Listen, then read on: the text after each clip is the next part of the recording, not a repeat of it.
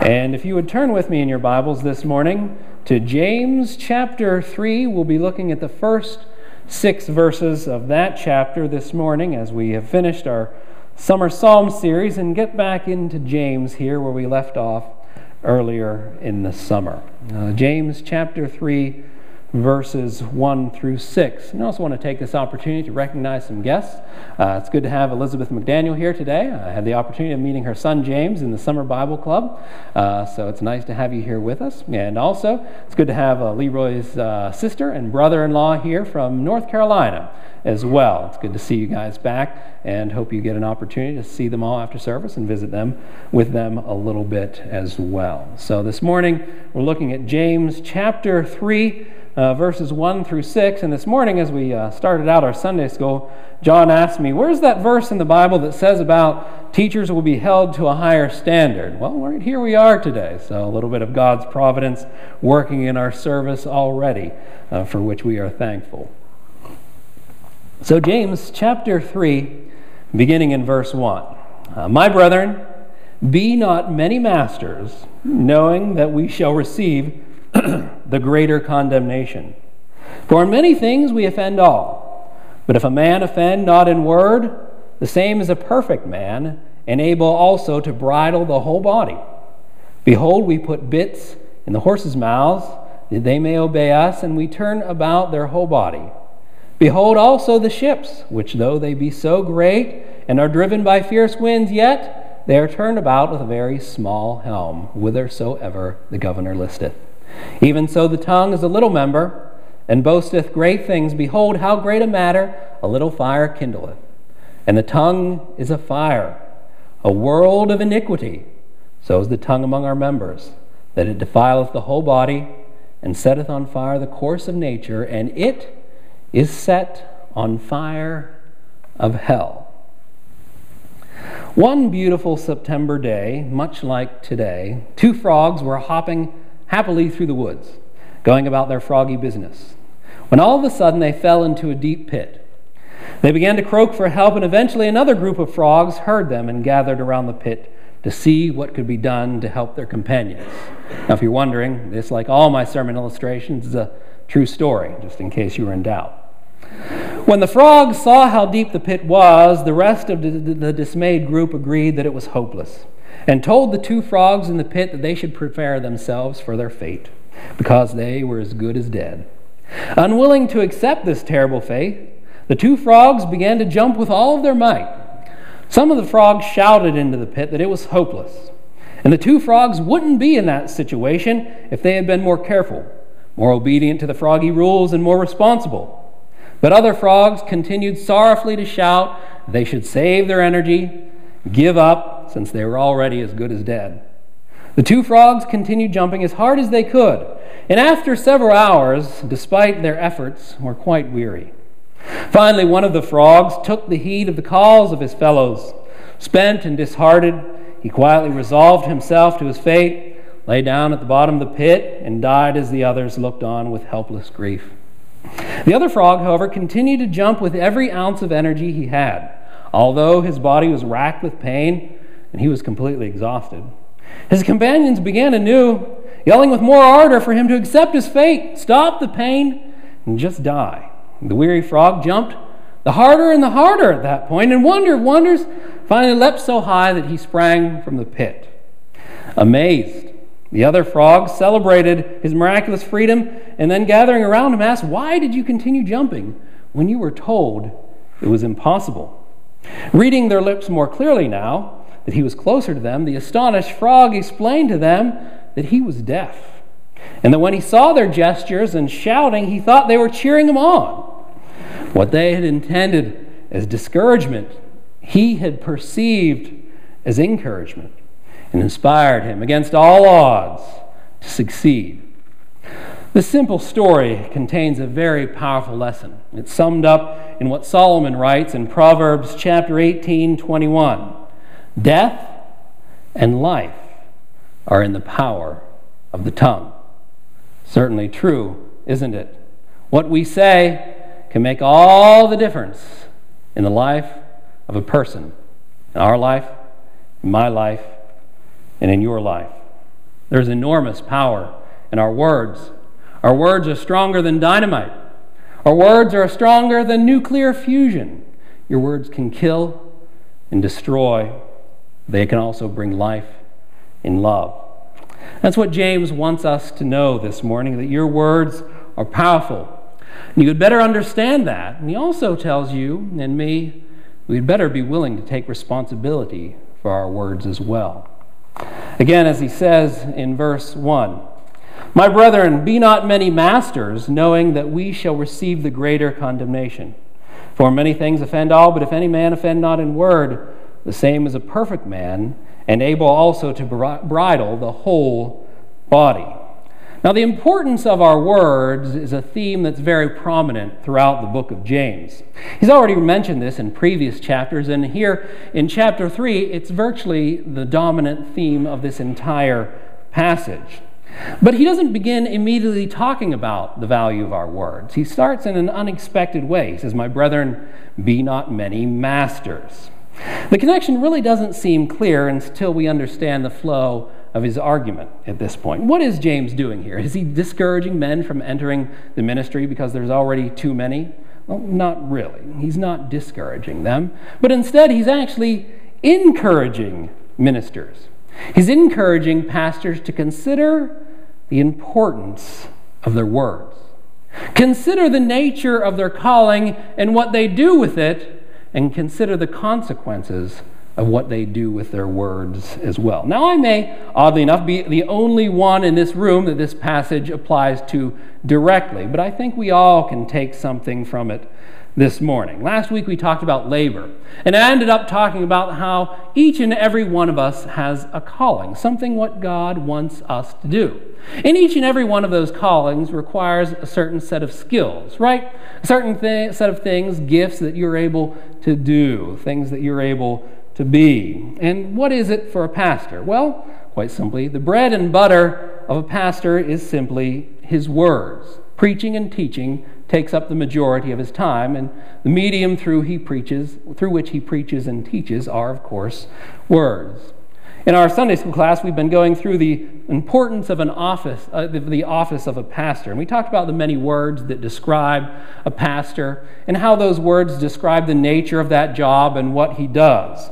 One of the things that the Bible calls a pastor is a bishop, which means that he's an overseer. He has to lead the church and establish a vision for the church.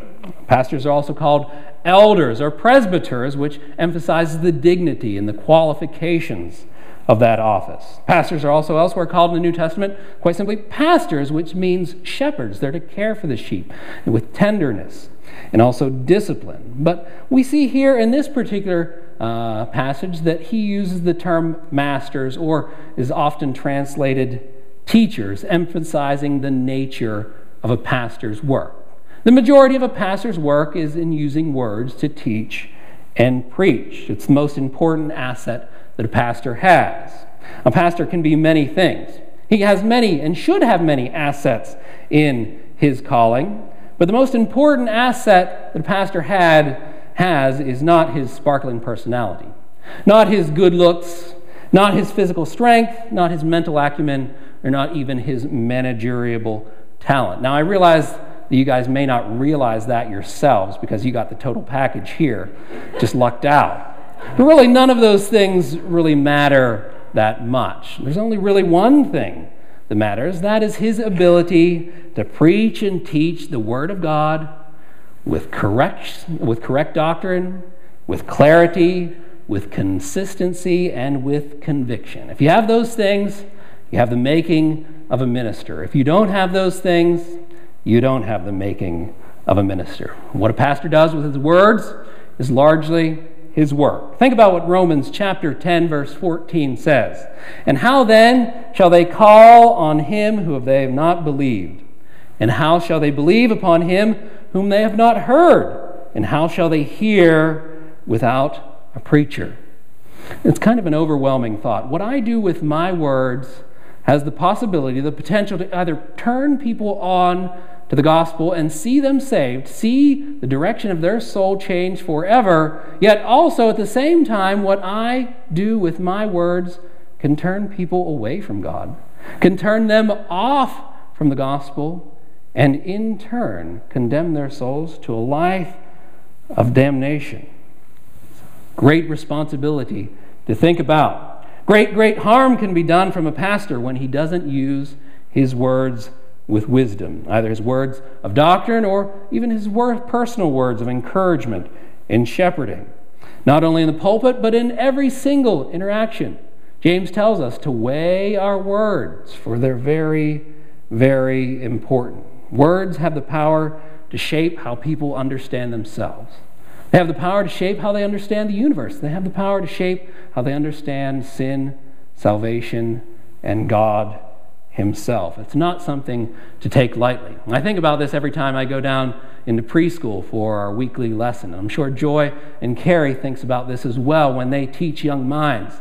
That you're presenting these facts to them for the very first time. Of course, when children are young, they're very impressionable. And what you say will largely determine how they see the world from that day forth. There's a great responsibility there, and we ought to take that responsibility with great seriousness. Our words will largely determine how people see the world. I kind of thought it was funny. Many of you may have seen it on the news this week where the Libertarian candidate, Gary Johnson, was asked, what would you do about Aleppo? And his response is, what is Aleppo? Aleppo is a city in Syria where they have kind of some terrible attacks going on today. And afterwards they asked him, are you for real? How can you not know what Aleppo is? And he said, I admit, it's totally irresponsible of me. If I'm going to be president, if I'm going to run for president, I have responsibility to know what I'm talking about and use my words with responsibility. That's true of every teacher, of every preacher. We have to use our words because there is responsibility that goes with our words. Society really doesn't understand that today. Think about how many arguments there are out there on Facebook, or how many people call in to the radio thinking they're the next expert on whatever is being talked about. Well, it's great to be able to spew forth your words on everything that you think is right and wrong without the world, but what's true is in those situations there's no responsibility for those words. Is there? Not really. Not really. But you and I need to take serious our responsibility for our words, because great harm can be done through our words, or great good can be done through them as well. Many times your direction in life, the direction of others in your life around you, will be determined by what you do with your words. Luke chapter 12, verse 48 says, "For unto whomsoever much is given, of him shall be much required." Or more succinctly, as Spider-Man says, with great power comes great responsibility, right? Now, this isn't limited to pastors, right? Each and every one of us use our words. We use our words to shape our view of ourselves, our other views, other people's views of us, and other people's views of God in the world around them. It's important for you and I to understand the responsibility of our words. James wants this to apply to everyone, not just pastors. Look what he says in verse 2. For in many things we offend all. If any man offend not in word, the same is a perfect man, able also to bridle the whole body. Here James picks up on something that he mentioned back in chapter 2, verse 18. He says, "Yea, man may say that thou hast faith, and I have works. Show me thy faith without thy works, and I will show thee my faith by my works." What he's trying to get across to us is that your words must match what's in your heart. He told us before that your works must match your words, but now he tells us that your words must match your heart as well. Because he tells you the truth of the matter is, eventually they'll show everyone what's really in your heart. Eventually, you'll use your words enough that you find out what's in a person's heart, don't you? Your words will eventually show to yourself and to God and to everyone else what you're really thinking, what you really value, what you really worship. People can talk a good talk for a time, but if you're around them long enough, generally you really get to understand who they are by what they say, how they say it, what they talk about, and who they talk about. Now, if you're a perfect person, The right things will always come out of your mouth, right? There's only one person that fits that qualification. It was Jesus Christ. It's kind of interesting. If you look throughout the New Testament, what were the Pharisees and scribes always trying to catch Jesus up in? Not his actions, but his words, right? They're always laying these traps to get him to say the wrong thing so they can condemn him. How many times did he fall into one of these traps? Not once. He always said the right things because he always thought the right things. He had a good heart, and out of his heart spoke good words. Now, how often do you mess up in your words a little bit? Sometimes it doesn't really take someone to lay a trap for us, right? Sometimes we really lay our own traps with our mouth. How many times do you send those words out of your mouth thinking before they even leave your lips, boy, I wish I could have those words back? How often do you almost say something and think, wow, would I almost really say that? Am I really thinking that? Ladies and gentlemen, it really reveals what's in our hearts because our words do just that. Luke chapter 6, verse 45 says, a good man out of the good treasure of his heart bringeth forth that which is good. And an evil man out of the evil treasure of his heart bringeth forth that which is evil. For out of the abundance of the heart the mouth speaks. It's only a matter of time that if you listen to a person's words, if you listen to your own words long enough, you'll see what's really in your heart. It's kind of interesting. When we had the concert this past Wednesday, I got to talk to the Spencer family's kids a little bit, 13 of them, right? And just talking to them was quite interesting. I think every single one of their sentences were started with a please and ended with a thank you, even when it kind of didn't even make any sense to say please and thank you, because that's what they were trained to say. They were trained to be courteous and kind because it showed you by their words what was in their heart. They showed gracious, thankful words because they were brought up to be gracious, thankful people. Your words reveal what's in your heart. And sometimes we'd like to disconnect that. We'll say, oh, yeah, we said that, but we didn't really think that. We really didn't mean that. But you know what? The truth of the matter is we did because we said it. And actually, we thought it. We can't disconnect it. And God says your heart is clearly revealed by your words. It's true in every step of our Christian life. It's true immediately after we're saved. Think about what Romans 10, verses 9 through 11 says. If thou shalt confess with thy mouth the Lord Jesus, and shalt believe in thine heart that God hath raised him from the dead, thou shalt be saved. For with the heart man believeth unto righteousness, and with the mouth confession is made unto salvation. What does Paul tell us there? He says we're saved by faith, right? There's nothing we do, nothing we say that brings about salvation to us. Christ died on the cross. He paid for our sins. He gives us his righteousness. And the moment we repent of our sins and believe upon him, we're saved. We need nothing else. But what does he tell us that we have to do immediately after we're saved?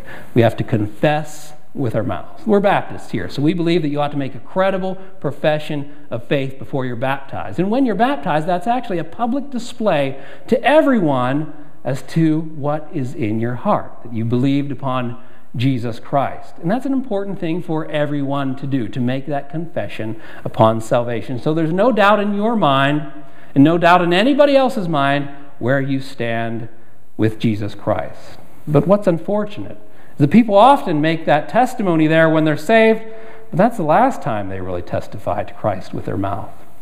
Every word that comes out of your mouth after you're saved ought to testify to who is living in your heart. Ask yourselves, how many words did you speak this week? And how many of those words testified to Jesus Christ? How many of those words testified against him? Our words, we see, not only divulge our spiritual lives, but as we look at the next verse, it also directs our spiritual lives as well. And James does so by showing us how this bridle metaphor is extended here a little bit. James chapter 3, verses 3 through 5. Behold, we put bits in the horses' mouths, that they may obey us. And we turn about their whole body. Behold also the ships, which though they be great, are driven of fierce winds, yet they are turned about with a very small helm, whithersoever the governor listeth. Even so the tongue is a little member, and boasteth great things. Behold, how great a matter a little fire kindleth. Folks, if you're really not happy in the direction that your life is headed, do me a favor. Look at your words. Think about what you're saying about yourself, what you're saying about God. Think about what you're saying to others. Think about how you say it. Think about who you say it to. Think about when you say it. And think about what you don't say as well. Because your words really can shape your reality. Proverbs chapter 18, verse 21, which I started out with this morning, I only read half of it, and here's the second half. Death and life are in the power of the tongue, and they that love it shall eat the fruit thereof. What you say largely determines the fruit that you'll reap in your life.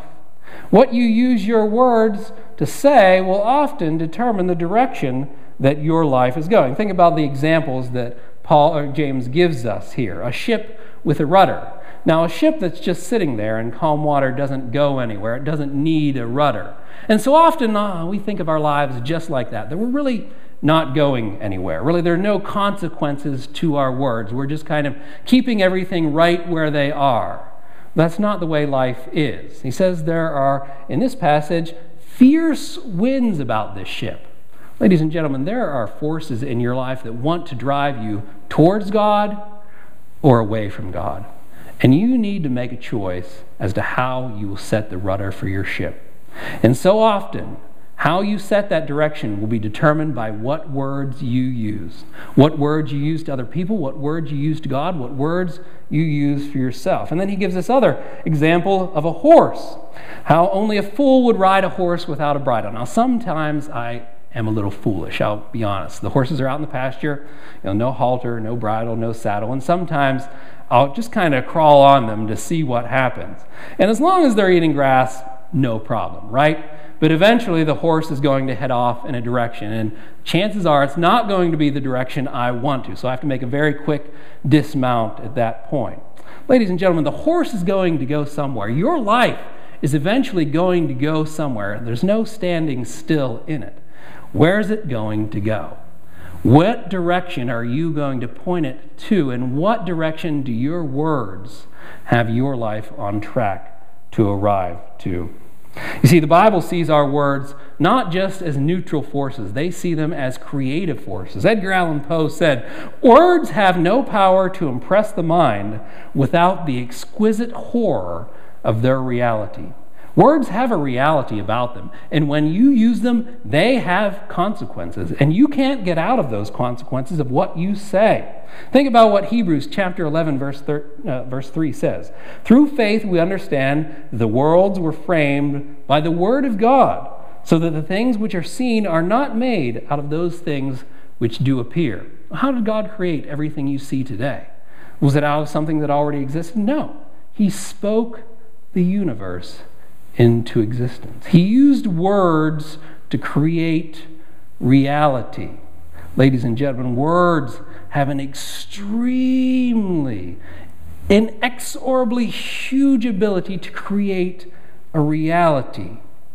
Not only can they build up, but they can also destroy. Think about what happened in Genesis chapter 3, just a little bit after creation. "Now the serpent was more subtle than any of the beasts of the field which the Lord God had made, and he said unto the woman, Yea, hath God said, Ye shall not eat of the tree of the garden." And with those words, by using those words and by believing in those words, everything was destroyed and corrupted.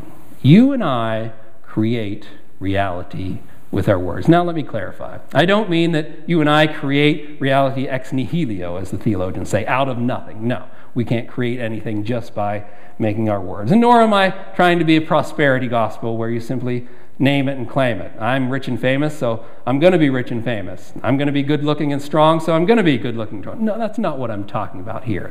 But there's a truth to that you and I create our reality with our words. What kind of reality are your words creating in your home?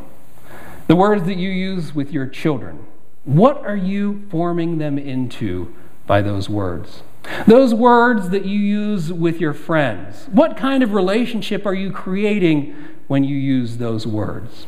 Your words that you use in this church, what kind of reality are you creating in when you use those words in this church? Think about that very seriously. You and I use words, and we use them to build realities in our churches, in our own hearts, and in our own homes. Let us be very careful when we pick out the words we use and the way we put them together. In the end, we put them together towards. Verse 6 here to end on, and I want to read this verse from the American Standard Version rather than the Authorized Version here. James chapter 3, verse 6. And the tongue is a fire. The world of iniquity among our members is the tongue, which defileth the whole body, and setteth on fire the wheel of nature, and is set on fire by hell. You see, when you and I create reality with our words, they're not words that we came up with. They're not ideas that we have provided for ourselves, but instead we're using a blueprint that's already been provided by us. We're using bricks of words to build sentences that were already provided by us. And you know what? There's two sets of bricks. There's two sets of blueprints which you have to choose from. One are God's words. You can use His words of love. You can use His words of grace. You can use His words of encouragement, of justice and mercy to build up according to the blueprint He has designed. Or you know what else is true? There's another blueprint out there with another set of bricks, another set of words that you can use to destroy and to build the kingdom of hell and Satan. It's kind of interesting. He uses the phraseology, to setteth on fire the wheel of nature that is set on fire by hell.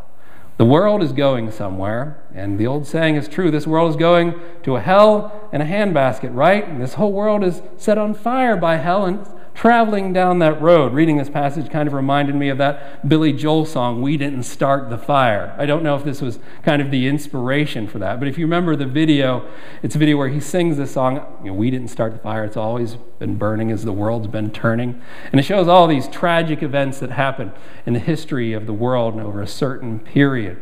And there's a truth to that. The tendency, the track that our world is in is on the downhill. It's because of the influence of Satan. And so often when we use our words in an unbridled way, we're building according to his blueprint. Ladies and gentlemen, when you use words of lies, of criticism, of hypocrisy, when you use destructive words, you're using words from hell. What word we find here in this particular verse for hell is actually called Gehenna. If you're familiar with some of the geography of the Bible, you'll realize that this was the garbage dump outside of the city of Jerusalem. This is where they would throw all their garbage and kind of light it on fire. And even one time in Israel's history, they would have human sacrifices here, pagan human sacrifices. And this is a picture of how we use our words. Folks, how many of your relationships have you sacrificed up to the idolatry of your own pride, of your own malice, of your own greed, by using words that were set on fire by hell? Something to think about. How many of your relationships have you burnt to the ground because you used the words that you wanted to use? You used the words that the devil tempted you to use rather than the words that God wants you to use. Ladies and gentlemen, this morning you and I have to realize there is great power in our words, and we have to realize that, and we have to take responsibility for the power of those words. And if you and I take responsibility for those words now, we can create a reality that is God-honoring, that's Bible-focused, that's focused on Christ. And I'll leave you with this warning. Matthew chapter 12, verses 36 through 37. But I say unto you that every idle word that men shall speak, they shall give account whereof on the day of judgment. For by thy words thou shalt be justified, and by thy words thou shalt be condemned. Let's pray. Father, we thank you for your words that are perfectly true and perfectly righteous. Thank you that they instruct us, that they inform us, and that they warn us. Lord, help us to take these things to heart this morning and realize that our words have great power, and to take that responsibility very seriously, because we can destroy relationships. We can destroy people. We can destroy people's hope by using the words that the devil tempts us to use. But also help us to be encouraged by this sermon as well, because At the same time, words have a great potential. Words can build. Words can increase your kingdom. Words can increase love and grace. Help us to bridle our tongue, that we might not say the things that we want to say, but instead to say the things that you want us to say. Thank you for your truth, which always speaks to us, and which is always a guide to our souls, our bodies, and our tongues. For it's in Jesus Christ's name we pray. Amen. Let's conclude our service by singing hymn number 313, My Hope is Built on Nothing Less. Hymn number 313.